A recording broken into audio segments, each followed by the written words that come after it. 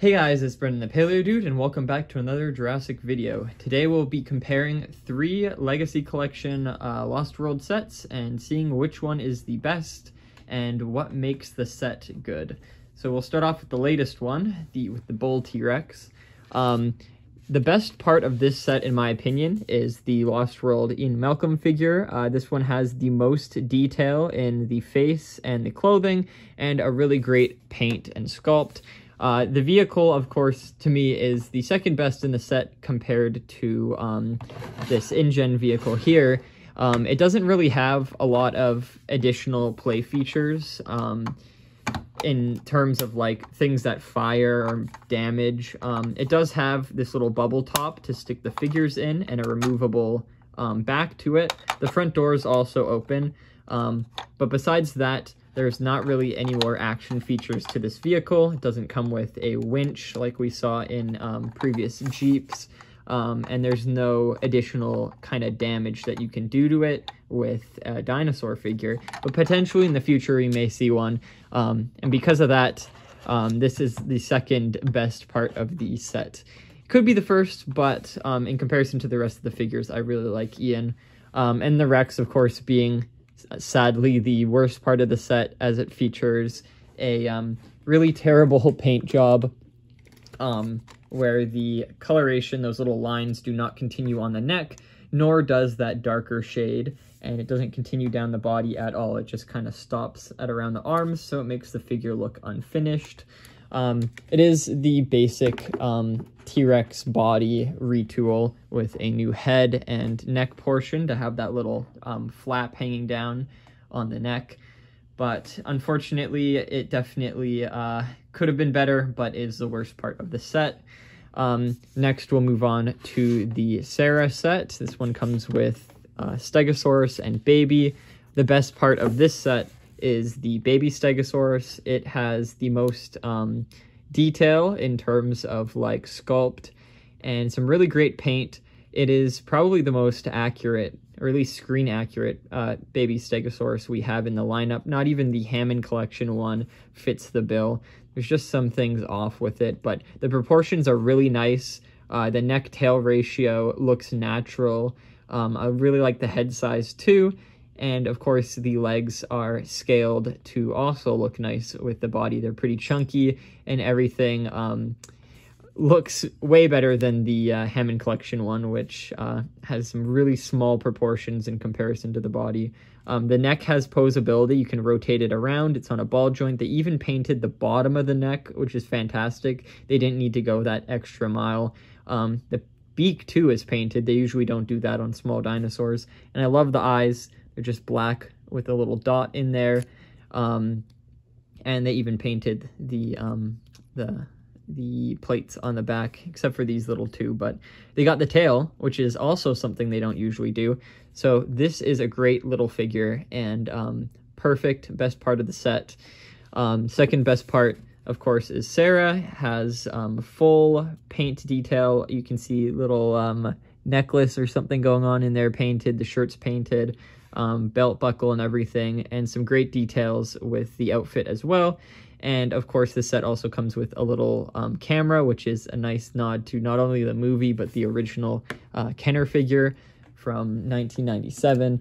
I thought that was pretty cool. And then the part that's lacking in this set is the Stegosaurus, which is a retool of the Jurassic World Stegosaurus, so it doesn't look like the Lost World one. The tail droops, and the paint job is kind of lacking. They have kind of like a brown on the top, so all the plates are brown, and then there's a bit of brown kind of on the skin there, and then some green over top of that, and then some more darker brown and some lighter airbrushed there of a beige.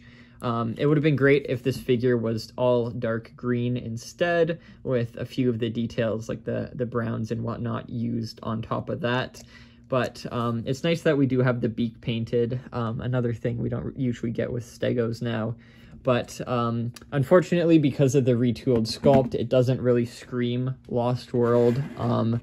And unfortunately, the paint job also isn't too accurate, so it's definitely weighing the set down a lot.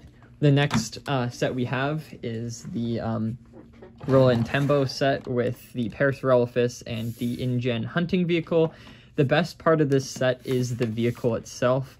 I love the action features that it comes with. There's a little button on the side that makes the side door slide out, and you can easily push it back in.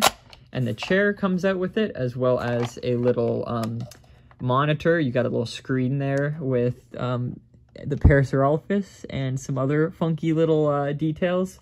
And there's also handlebars on that and a sidebar to grab onto. And you can see the inside is fully detailed. It's got the steering wheel, the control panels, and all sorts of, like, the seats too can fit 2 or 3 figures back there. We even have these slots for the missiles that go into that side sliding area. Got a nice gas tank on the back, and InGen logos all over, some military-esque type screws all over the sides. And of course, the InGen logos aren't stickers, they're actually painted on, which is really awesome. Got an extra tire that spins, and the missile, of course, fires once it's out. So you can press that button and shoot the para. I'll actually shoot one of the characters with it. And it shoots very far. It's got a good spring in there, and then you can just take the extra missile and shove it in there. So it's not like it just comes with one and done. It has storage and everything. They really thought out this vehicle. So it's not just a collector's item and a really nice piece, screen accurate, but it also is a very fun toy with lots of playability features inside, baked in. So that's really nice, and it makes it the best part of the set by far. Then the second best part, I'd say, is the baby Parasaurolophus. This one is styled kind of like a baby deer, almost. It has those dark splotches on the back, some browns. I'm pretty sure I saw a few threads online talking about how there were baby Parasaurolophus in the Lost World chase scene in certain sequences, and this was the coloration that they were, and it actually suits it well. Most baby animals, I guess definitely herbivores, have a type of coloration that would help them blend in with the surrounding environment, so they wouldn't be spotted by predators. So it makes sense that this little guy would be this color anyways. It has some really nice paint on the crest as well, some browns. And then the stripes are darker brown, and then a kind of lighter brown across the top all the way to the front. It would have been cool if the eyes were black like the baby Stegosaurus, but nonetheless, this is a really great figure, and it's cool we get it in a smaller scale.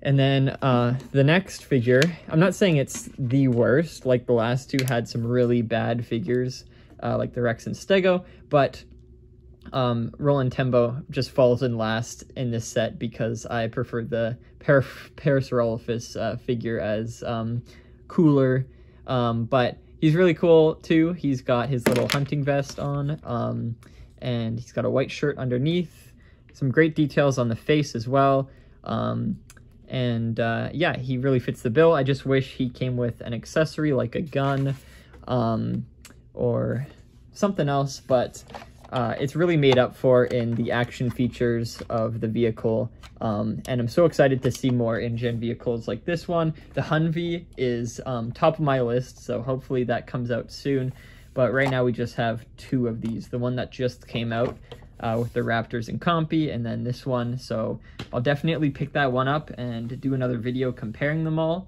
But please let me know down in the comments which of these sets is your favorite and why, and I'll see you all in the next video. Bye-bye.